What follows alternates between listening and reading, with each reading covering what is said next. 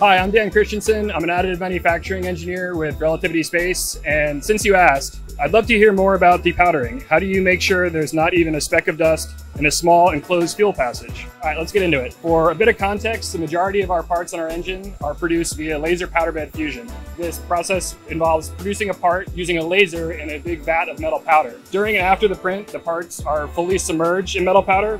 And this includes all the empty space around the part, as well as the internal fuel manifolds and channels. First, we work with the design and analyst teams to create a part that can be depowdered easily.